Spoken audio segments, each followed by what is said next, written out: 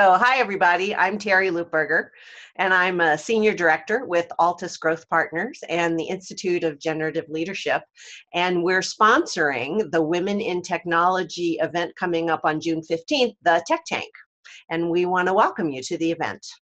Hi, I'm JanIrene Miller. I'm also a senior partner with Altus Growth Partners and a senior coach with the Institute for Generative Leadership. I'm delighted to be supporting the WIT organization with this event, as I had been a member for 4 years while I lived in the Washington, D.C. area. So welcome, everybody, and we're really looking forward to this event. Terry and I are going to talk a little bit about our experience in as women in technology and what we're hopeful for the organization. Yeah, great. So, JanIrene, you have a very long and great history in technology. So I'd love to hear and have our audience hear a little bit about your experience and also the challenges that you faced.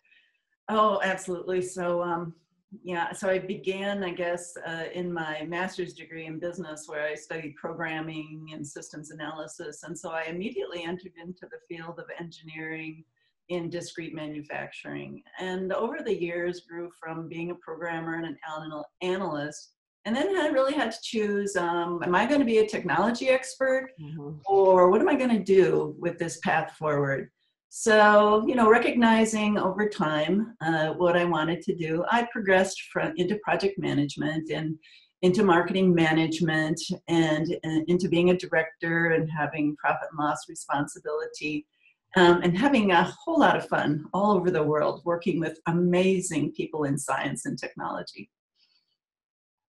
And some of the challenges that I had, let's see, there became a point where I had to decide if I was really going to focus my learning on science and technology, or whether I wanted to progress to have influence with teams that were most likely smarter and younger than I was at the time. And so I made that move.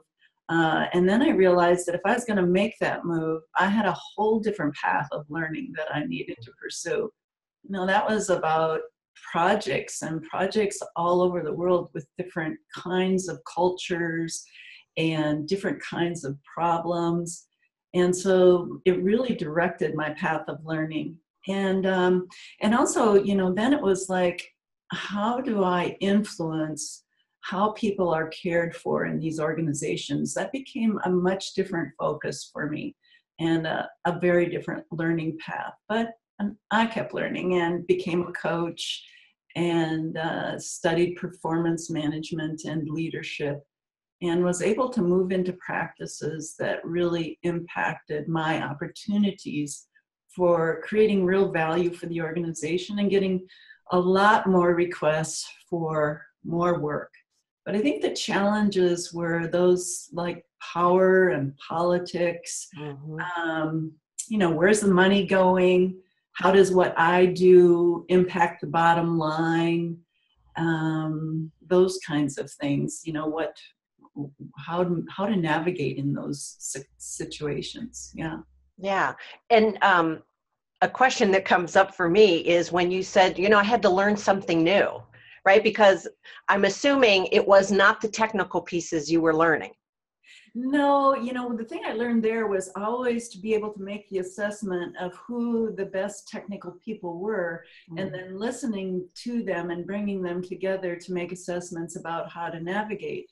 So really the learning that I was doing was about making assessments of other people's competencies, listening to the market forces that we were competing against and how to make assessments of risk, how to coordinate very diverse teams. So at one point, for instance, we had a project where we had people working in several countries on the same project. What were the processes to make sure that we all delivered and kept the customers satisfied?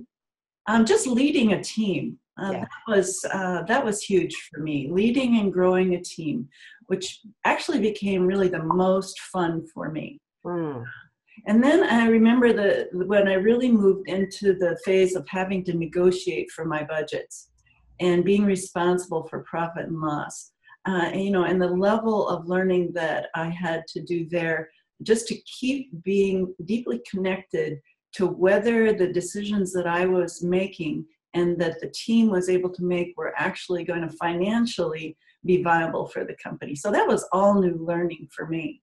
Wow. Wow. So Terry, I know you've had quite a number of years also in the technology field. Give us a little background about that. You and I were joking earlier. I think I'm probably one of the first women to ever get a degree in computer science. That's how long ago that was. So I went to George Mason, for those of you in the DC area, and got a degree in business. And then I was like, okay, there's something else. So then I went over to Northern Virginia Community College and got a degree in computer science. And that's when we were feeding the cards through the machine. So that really dates me. But both of those experiences gave me a really great entryway into my my first career that actually lasted for about 15 years. I was a financial systems analyst over at the Department of Treasury, and worked on a number of projects, because at that time, now that computing was really coming on the scene, and we had a number of financial systems, and I'm not kidding, where we still used pen and paper to keep records on index cards. And so we were automating quite a few of those systems. And I got really good because I had the technical background and the training, and I communicated well with the end users. So my job was to sort of translate what the users wanted in a system and needed in a system, and could then go communicate that with the technical people, who I have to say at that time were all men. There were none. So so I did that. Fascinating experience. Lots of scars. Lots of scars from things I didn't do so well, and ended up leaving there after about 15 years and starting a consulting company, where I actually taught a program called Consulting Skills for Technical Professionals, because what was missing at the time was the ability to communicate. You know, not in the jargon, not in that paradigm, but really to connect with the people that that they were serving.